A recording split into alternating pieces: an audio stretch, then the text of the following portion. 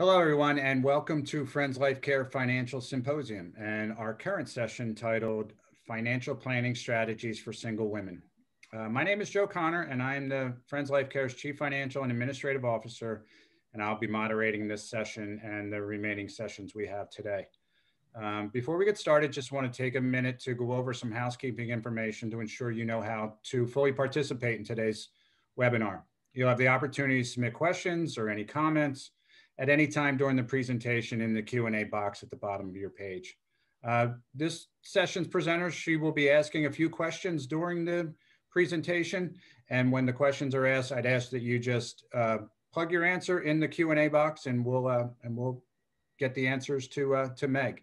I'd like to introduce our presenter, and her name is Meg Todd, and she is financial advisor with Connelly and Moore Wealth Management of Wells Fargo Advisors, and is a seasoned professional with over 30 years experience in the financial services industry, encompassing the brokerage, private banking, and advisory environments. She provides customized wealth management services to high net worth clients.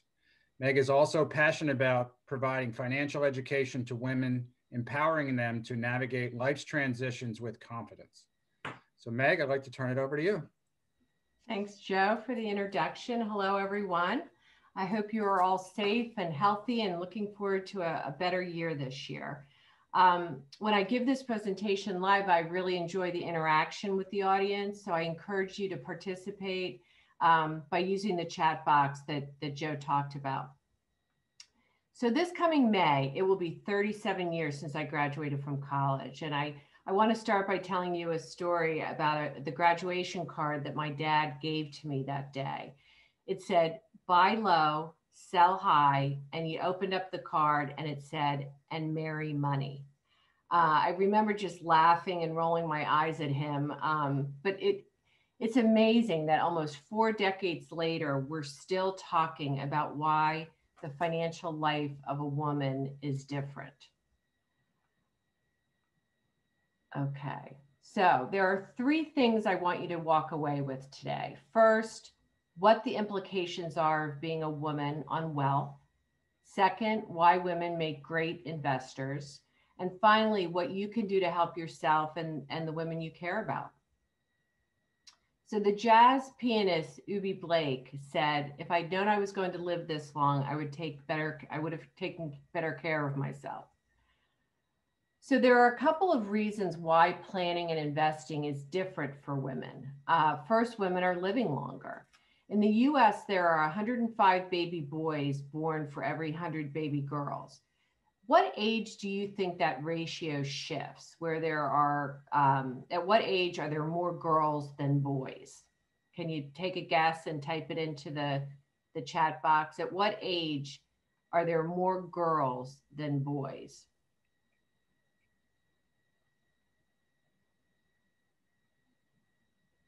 Any guesses? I don't see any yet. No guesses? Okay, well, I will tell you.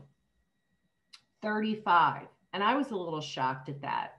Women begin to outnumber men at age 35, and the margin grows larger through their peak earning years and into retirement. And so by the age of 80, women are over 60% of the population. The fact that we're living longer is an important consideration, which we'll talk about more in a minute, but it also explains why women are getting more involved in managing their financial lives. Over 40% of women over age 65 are widows. So there are other reasons why women are increasingly becoming more involved in the financial decision-making process. Education. Women have accounted for more college degrees than men in the US now for over a decade. They earn half the medical and law degrees. There are more female executives, billionaires, and business leaders than ever before. And marital status. In addition to a longer life expectancy, higher divorce rates is also a contributing factor. So now more than ever, women are participating in their own financial lives. And what's important to remember is that a woman approaches her financial planning with maybe a different set of priorities. So let's look at that. Women generally do have different priorities than men. Where do you think men rank retirement savings on their list of priorities? And how do you think women rank retirement savings? Do you think women rank retirement savings higher or lower than men? Do we have any thoughts on that? No guesses? Okay. Well, I'll tell you. So men rank retirement savings number 1, and women rank retirement savings number 5. Women rank retirement savings below meeting daily living costs, paying off debt, covering housing expenses, and just general savings. But you know what? There's another way to look at this slide. And I think it actually is a positive for women. So let's look at these pictures for a minute. What do you think that the men in this picture are talking about other than their golf game? Do you have any, if these 3 guys are finishing up their round of golf and they're chatting, what do you think they're talking about? You know, they might be talking about, you know, how they're going to reallocate their 401k based on what the market did last week, or maybe they're sharing a hot stock tip. Now, what do we think the women are talking about? They're sitting there having a cup of coffee. Well, one might be worrying, you know, about how she's going to pay for her son's college education now that he got into his dream school. You know, another of these women might be saying, you know, there's no way I'm getting on that plane next week with my husband for vacation until we sign those estate planning documents. And, you know, another woman might be asking for advice, you know, on the care and the financial requirements for her aging parents. So in my view, the benefit of focusing on and creating a plan around your most important life goals is greater than being able to talk the talk about the market. An investment plan can't be created in a vacuum. It has to be part of a comprehensive financial plan. And women tend to approach things sort of in that way. So there are some more differences between men and women. There's also the income gap. It still exists. It's still an issue. Across the board, even with advanced degrees, women are earning less than their male counterparts. So we've got, you know, longer life expectancy, different, you know, different priorities, the income gap, and risk is also an issue. Now, Sally Krawcheck, I don't know if you are familiar with her. She is the CEO of Ellevest, and Ellevest is a company that focuses on women and investing. And she actually founded the PAX Elevate Global Women's Leadership Fund, which is a mutual fund that invests exclusively in women-led companies. So Sally argues that rather than risk averse, women are just more risk aware, and that's really a good thing. However, it's important for all of us to determine what level of risk is necessary to attain our individual goals and to have the confidence, which I believe you get through education, to stay the course even when it feels a little scary. So again, we've talked about longevity, financial priorities, the income gap, and risk. So women's financial planning is truly different. Let's take a look at George and Anna. The information on this screen, we pull a lot of it from that income gap slide that we just looked at. So over the course of George's working lifetime, he has earned just over $2 million. And we're breaking that down. If we break that down over a 40-year working life, that's about $55,000 per year. So we're assuming that he's saving 10% of his salary and earning a 7% rate of return. So if he does that, he'll have probably just over $1 million by the time he retires.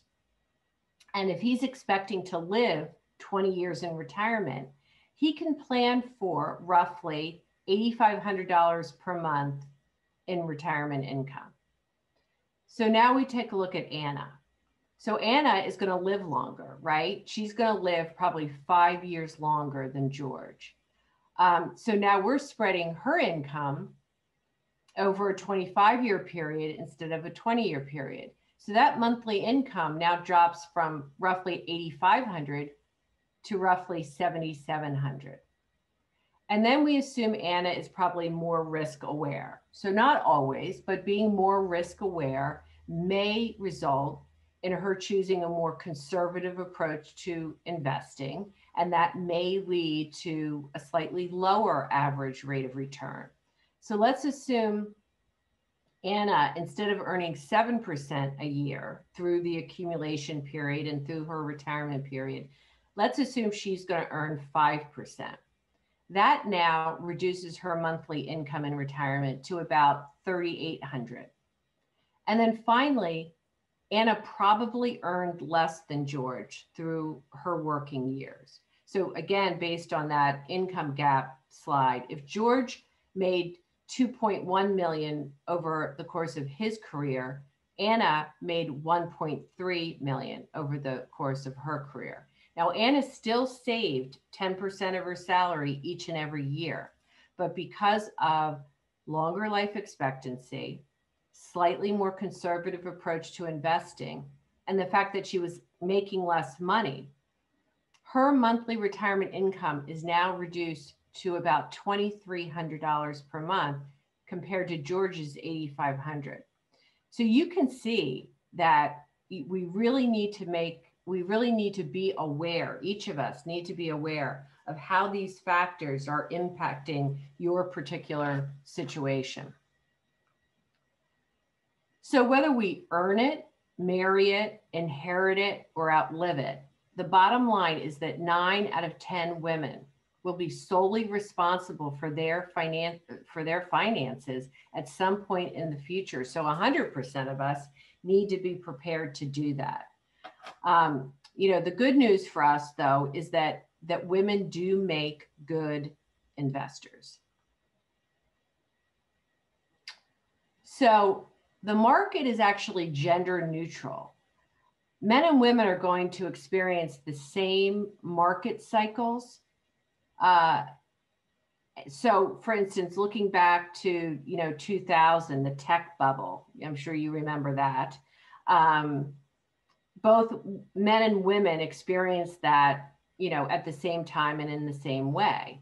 Then in 2008, when we had the total credit crisis, financial implosion of 2008, again, men and women both experienced that. So both men and women are essentially weathering the same storms. The emotions we feel are also gender neutral. This is the emotional roller coaster that all of us as investors face. We move quickly from optimism to excitement to euphoria. Things are great. The market is hot. Let's up our risk level. Let's invest every bit of our cash. What are we really doing at that point, at the point of euphoria, at the top of the market cycle? What are we really doing? We're buying high, right? This is actually the point of maximum financial risk in the market cycle. Then the market begins to go the other way. Initially, we just feel a little anxious, but that anxiety, can quickly turn to fear, panic, and despondency. We say, I can't take anymore. I can't sleep at night. Get me out. So what are we doing at this point? We are selling low. So ironically, that's the point of maximum opportunity. Human emotion will have us buying high and selling low every time.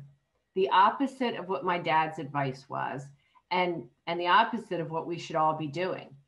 This past year, we had the opportunity to go from euphoria to despondency and back to euphoria in a 1-year period, which is very unusual.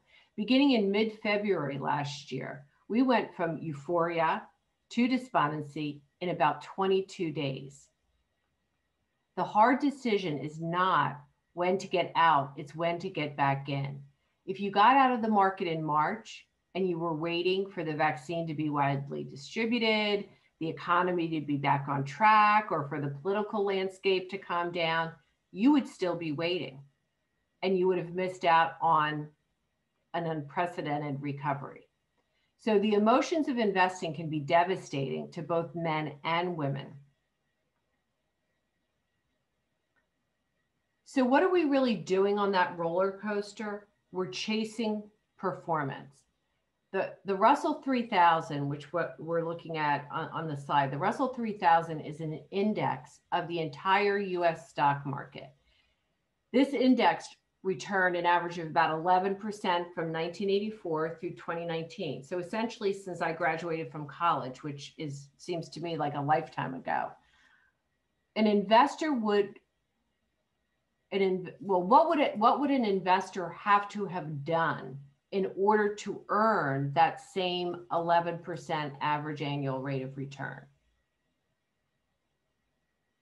They would have had to stay in the market, right? They would have had to stay in the market to earn the same thing that the index earned. So the average investor doesn't stay in because they listen to their gut, and their gut is driven by their emotions. So what this slide is showing is that the average cost of chasing performance is about 2% per year. So in other words, the Russell 3000 averaged 11% over that period, and the average investor averaged just under 9%. So the 2% differential might not seem like much, but on an annual basis over a lifetime, it's going to be the difference between meeting your goals and not meeting your goals. So I'm sure that you're all familiar with Warren Buffett. He's one of the great investors of our time. Warren Buffett and women actually share similar characteristics when it comes to investing behavior. There's actually a book titled Warren Buffett Invests Like a Girl. So what do we have in common with Warren? Women take a long-term view when investing. Women have the kind of temperament that helps them achieve long-term success in the market. Women do their research. Research shows that women spend more time researching their investment decisions. They trade less. Women trade less. Women aren't as susceptible to peer pressure as men, which results in a more level-headed, patient approach to investing.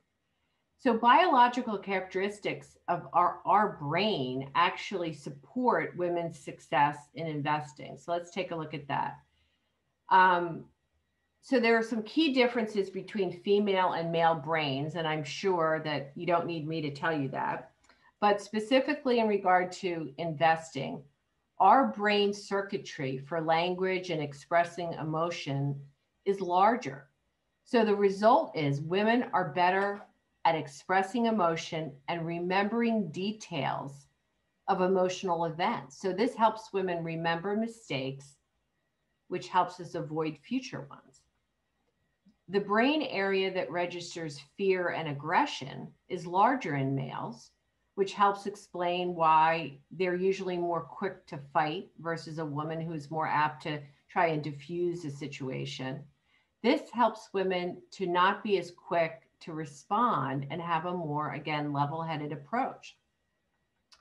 And women have more connections, apparently, between the right and left side of their brains, making them better at multitasking and excellent at verbal communication. And it's been found that, verbally sharing details and talking through choices is important. Talking through investment options encourages more thoughtful investing.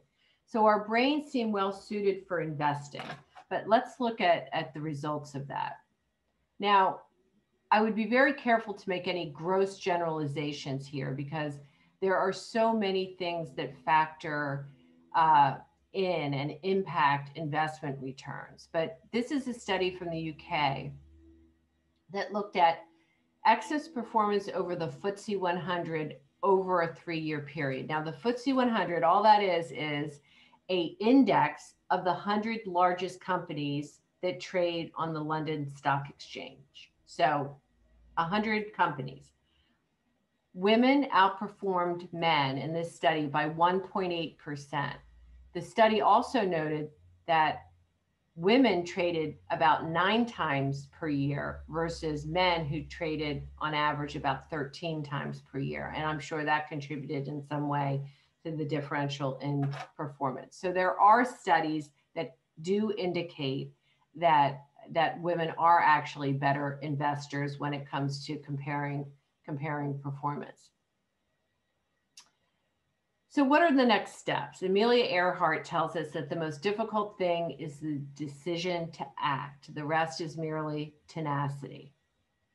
So the first step is getting organized and making sure you have these documents accessible for yourself and others. This is the first step if you're going to pursue financial planning, and specifically looking at your estate planning.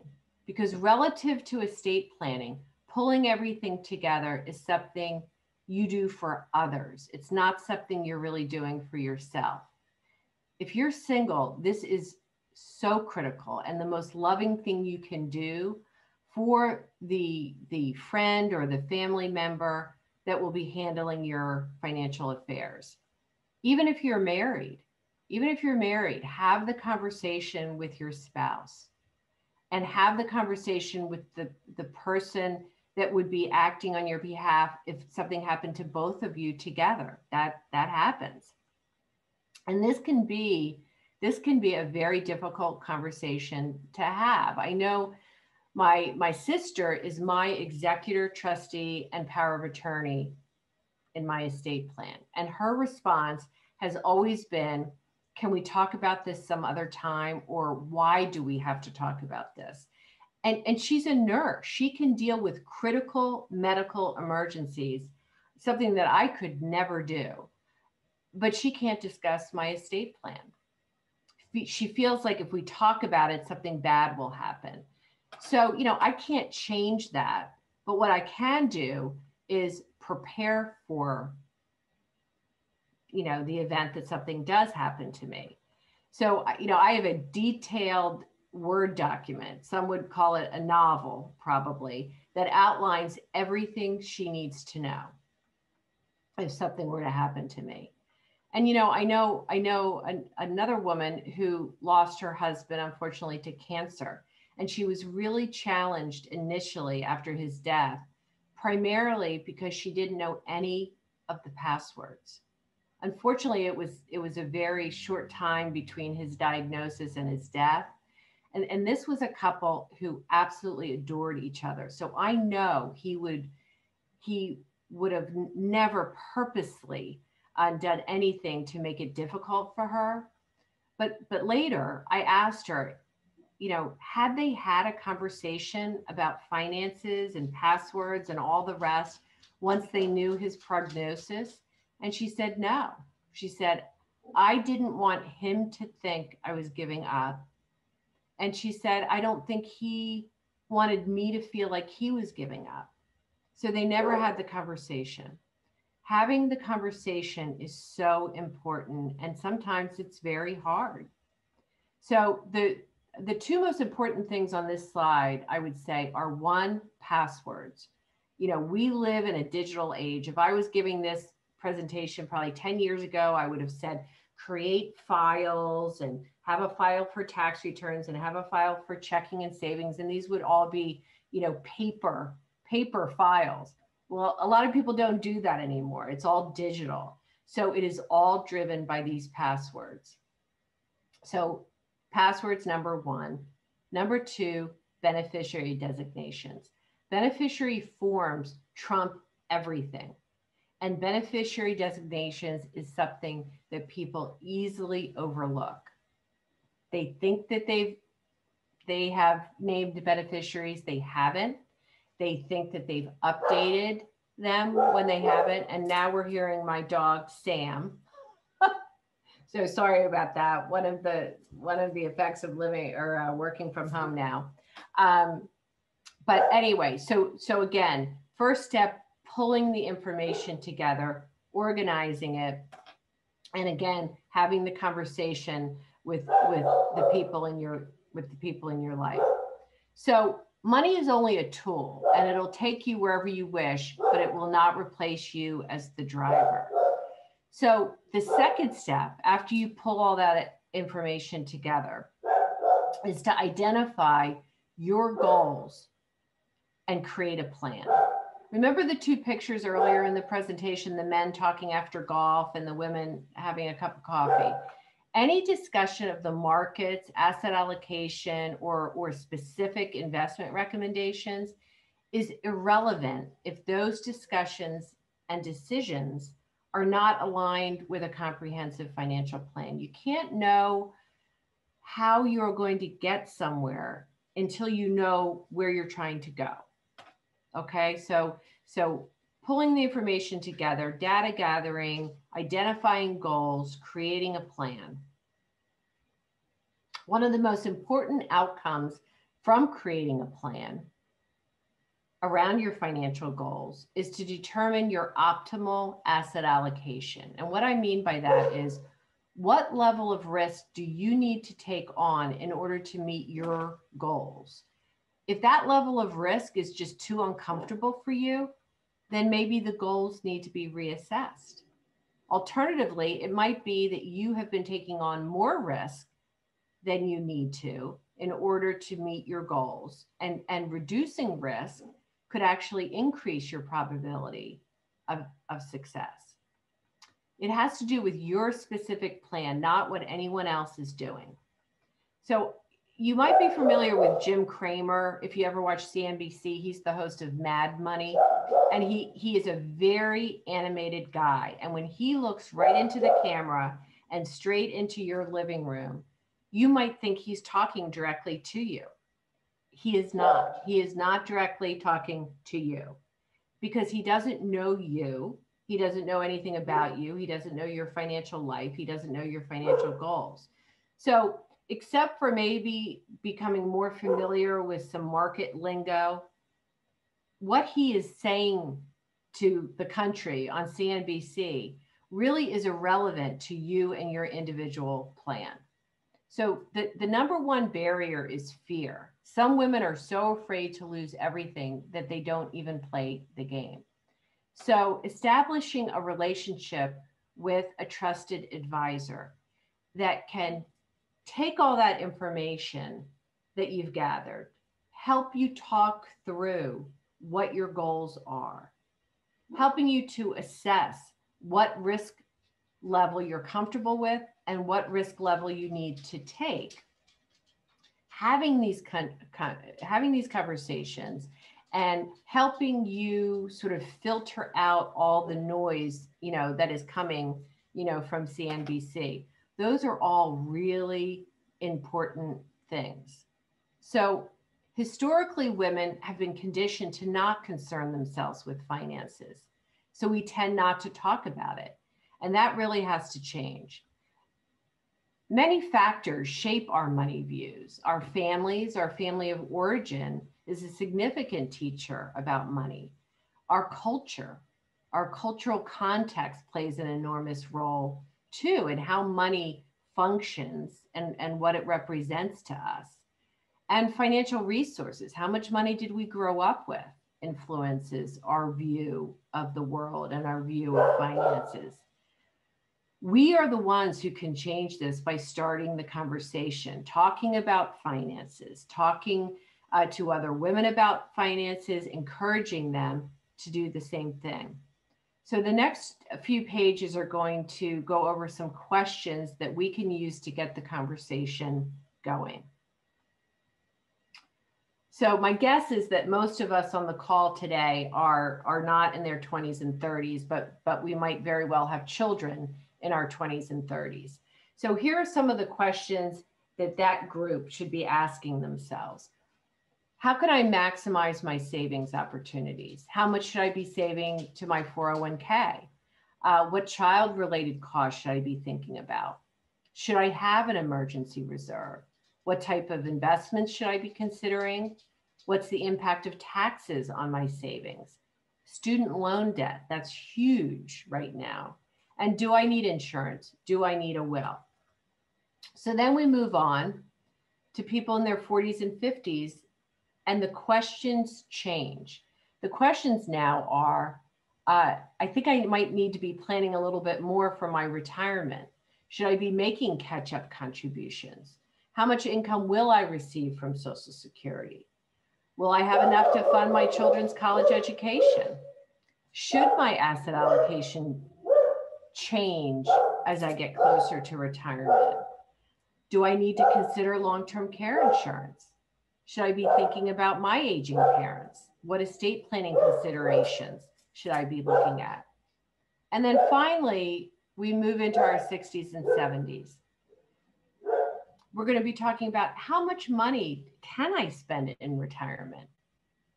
Or how much money do I want to spend in retirement?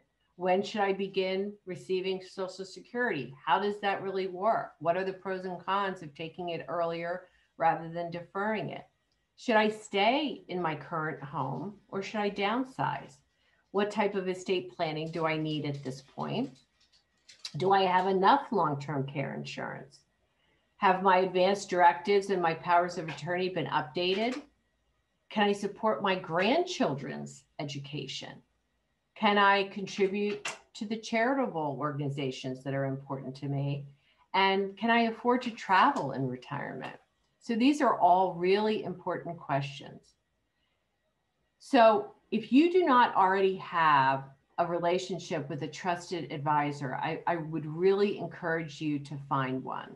And I would also encourage you to find an advisor who creates an investment plan as a component of a holistic financial planning relationship. Again, you can't invest in a vacuum. You really need to invest as part of a bigger plan.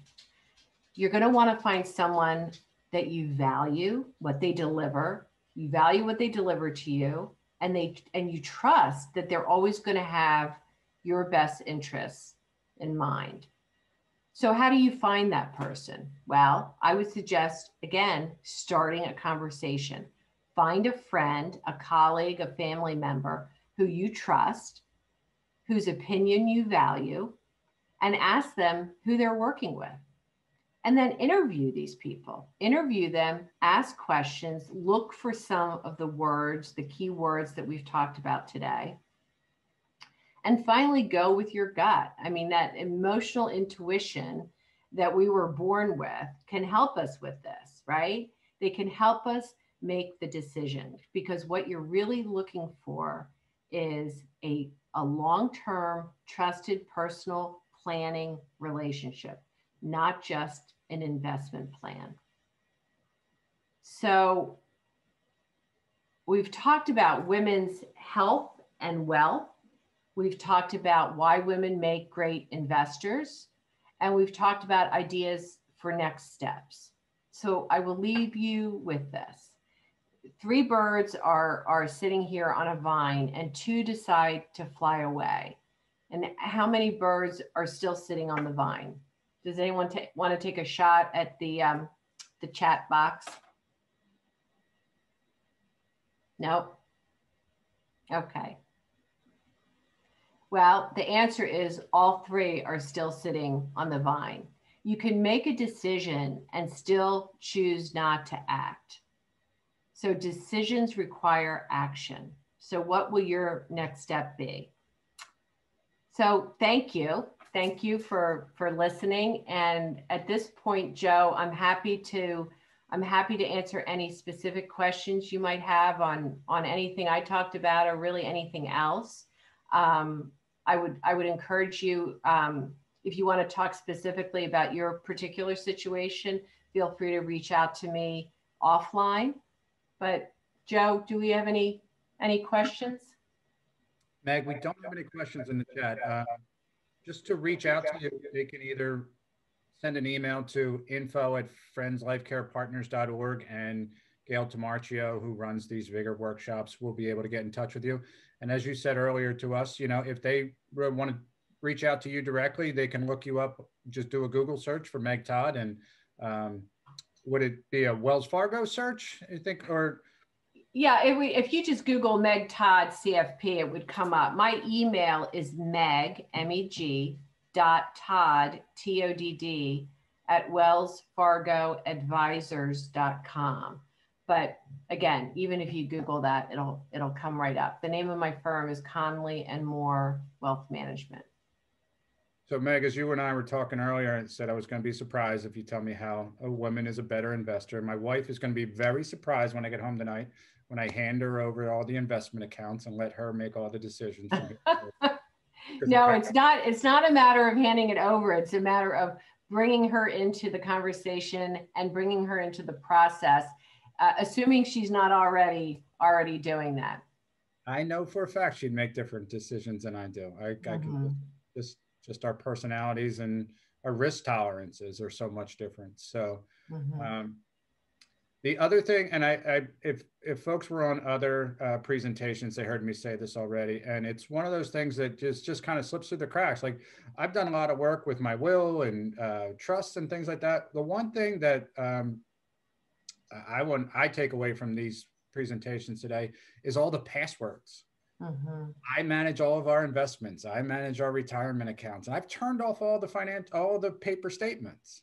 So if I was to pass away today, God forbid, my wife would have a hard time finding all of our assets because everything's digital. And so one of the things I'm taking away from this is making a list of all of our sites that I go to and all the usernames and passwords for each one of them, because each one of them is different, because that's a good thing to do.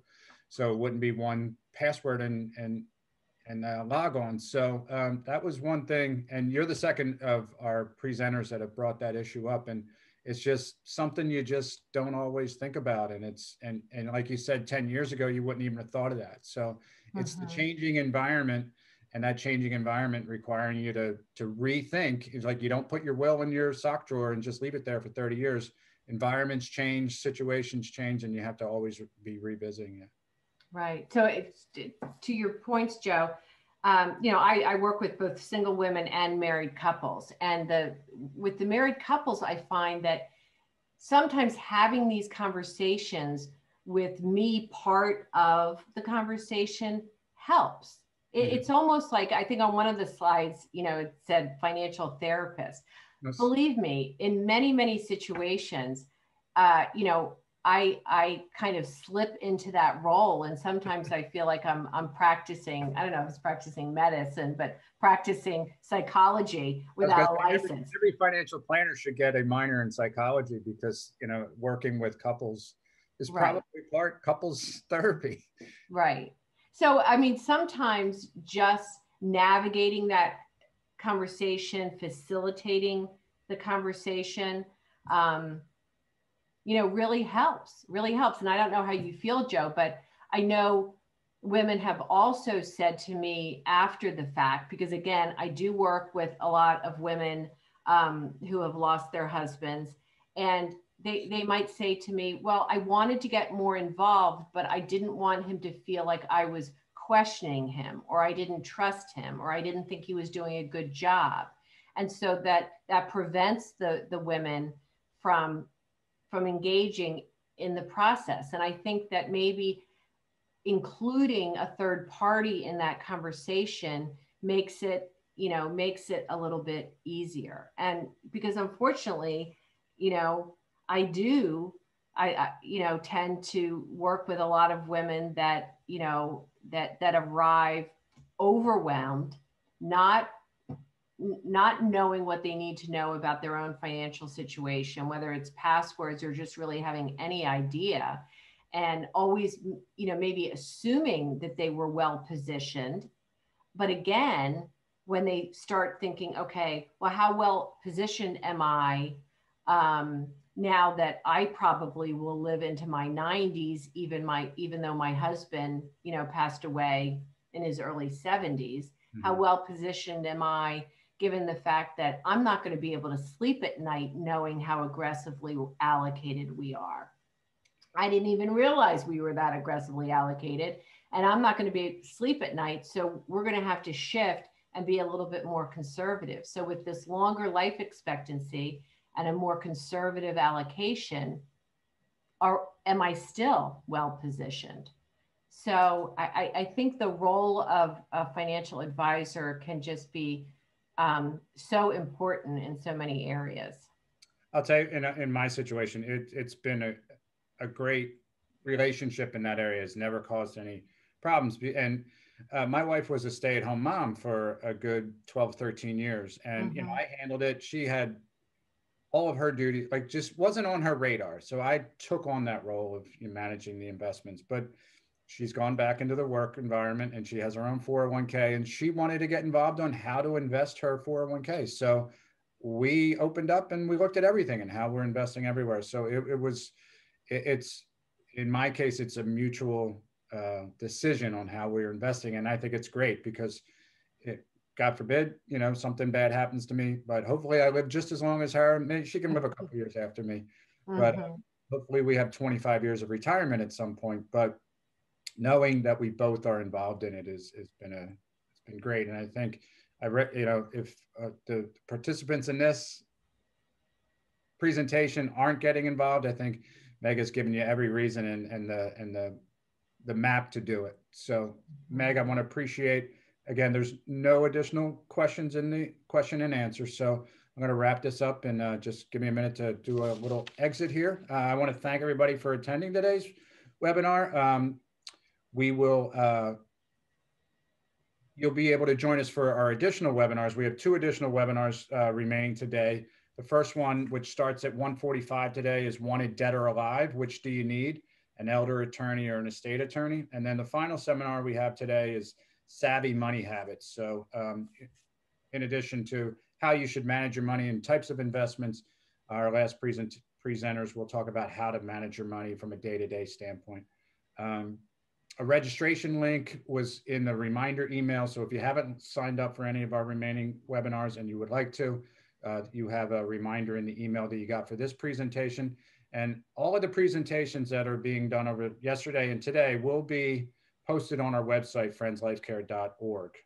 And once you leave today's webinar, there will be a quick 5-question survey. We appreciate if you would complete that survey and give us feedback on how we can continue to improve in the future on these webinars that we present to you. And finally, within 24 hours, you'll receive an email of where the presentations are posted. And I want to thank you. I look forward to seeing you if you're able to make any of our 2 remaining webinars. And I wish you a wonderful rest of your day.